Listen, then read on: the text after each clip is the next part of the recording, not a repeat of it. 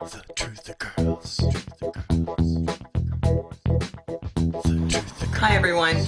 Well, I've got bad news. Canada may be getting GMO apples soon. According to this article from QMI Agency, apples that won't go brown coming soon.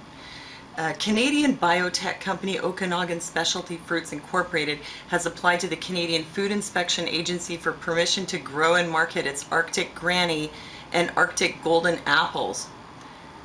What do we need GMO apples for? Well, what's so special about these apples? Well, like the title says, they won't go brown. The reason they won't go brown is they're genetically engineered to have the enzyme that's responsible for browning turned off. The browning is caused by the enzyme polyphenol oxidase. It says here that phenolic compounds are responsible for the color of many plants, such as apples. They are part of the taste and flavor of beverages and are important antioxidants in plants. So by turning the browning enzyme off, it seems to me that what you're doing is you're getting rid of the antioxidant, which is not a good thing. As we all know, antioxidants are very important. We've all heard that expression, an apple a day keeps the doctor away. Well, that's probably because that apple was perfect because it was made by God and not by some crazy biotech company. You eat the GMO apple and who knows, you're probably going to end up as a regular at the doctor's office because of it.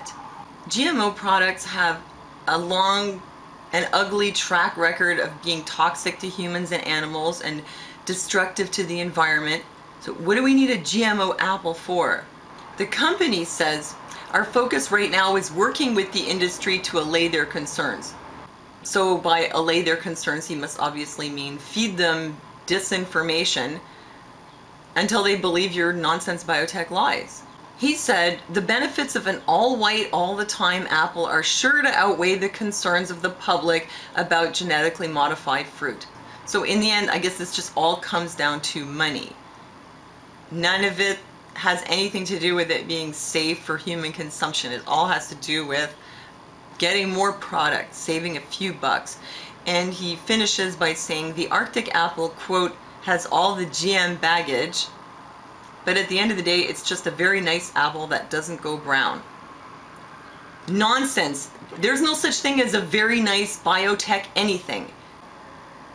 I hope this seriously backfires for everyone involved, because we shouldn't be messing with nature. And you know what? People don't want your biotech garbage. Maybe we should write to the government about this and tell them this is wrong. Canadians do care. We don't want this crap. Thank you very much. So just wanted to give you a heads up, and thanks for listening to me, and I'll see you next time.